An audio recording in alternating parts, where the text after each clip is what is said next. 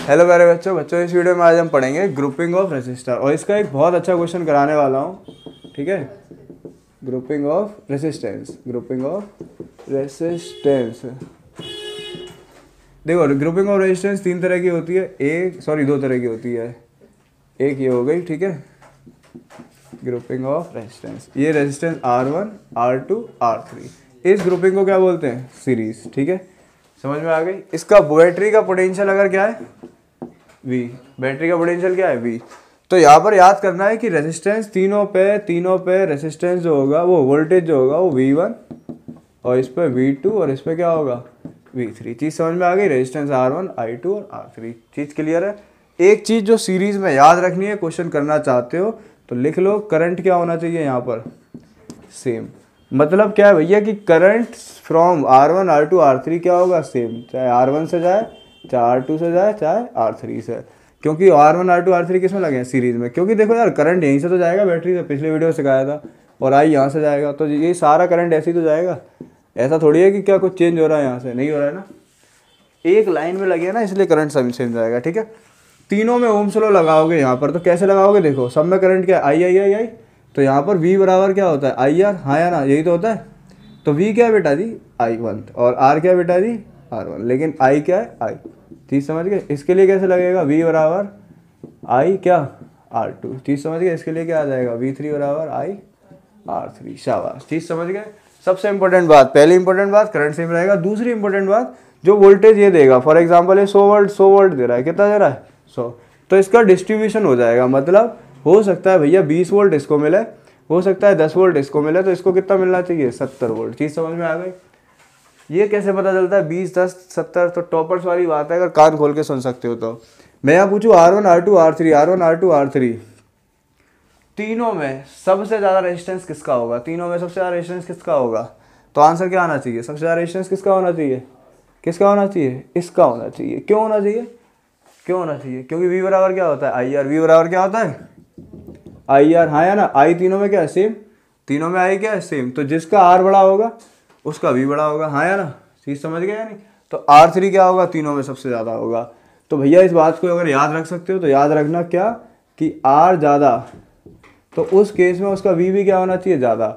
और बहुत अच्छी चीज़ बता रहा हूँ, I क्या होना चाहिए उसके लिए? कम। ठीक है, इसको बाद में समझेंगे। यहाँ सेम था लेकिन बाद में देख लेंगे।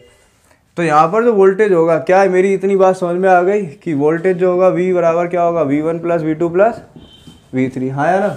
और V को हम लिख देंगे, इसका एक इक्विवेलेंट डायग्राम बना देते हैं ऐसे करके, कि हम मान लेते हैं क्या, कि इन तीनों रेजिस्टेंस की जगह इसकी जगह, समझ रहे हो, तीन छोटे बल्ब की जगह एक बड़ा बल्ब लगा देते हैं, और उसका रेजिस्टेंस हम मान लेते हैं क्या? R equivalent. क्या मान ले रहे हैं? R equivalent. ठीक है, तो V बराबर हम यहाँ लिखेंगे R इक्विवेलेंट, और करंट जो होगा पहले भी I था, क्या इसे बदलने से करंट बदलने वाला है? नहीं, तो अभी भी क्या रहेगा यही। तो यहाँ V की जगह लिखो I R इक्विवेलेंट, यहाँ आ जाएगा V1 कितना है?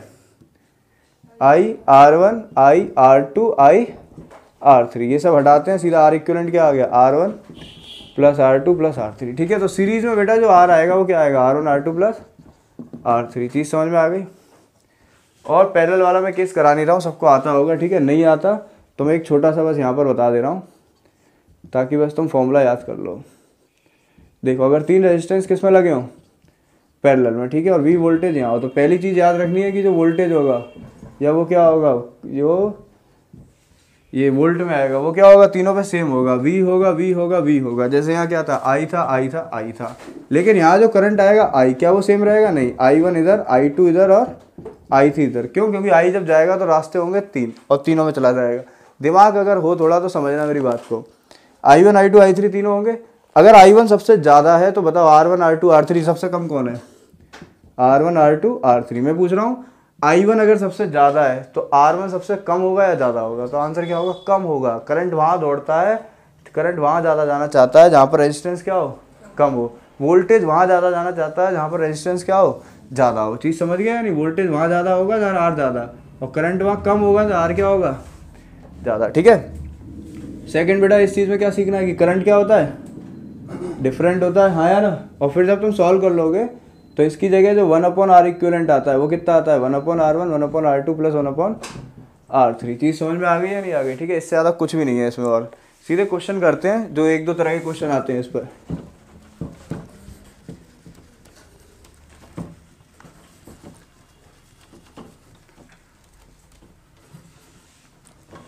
चलो बेटा पहला क्वेश्चन करते हैं। देखो क्वेश्चन है the resistance of to conductor in series is 40 ओम।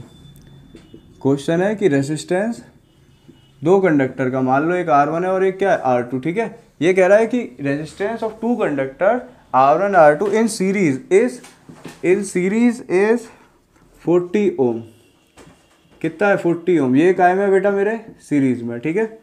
और उसके बाद लिखा है and there resistance become 7.5 in parallel. और जब इसको तुम कायम में लगा रहे हो पैरेलल में, तो ये कितना हो जाता है R1 और R2 को? तो कितना हो रहा है ये? 7.5 ओम। फाइंड करना है R1 और R2। चीज़ समझ में आ गई या नहीं? तो ऐसे करके सॉल्व लिखना। पहले वाले में देखो क्या लिखा है, R1 R2 जब सीरीज में होंगे, इसका मतलब ये कह रहा है ये ऐसा कुछ कि R1 R2 सीरीज में, तो जो नेट है इसका नेट R इक्विवेलेंट वो कितना है भाई? 40 ओम। हाँ है ना? तो क्या बेटा सीरीज सीधा लगा दें, 40 बराबर क्या हो जाएगा? हाँ या ना?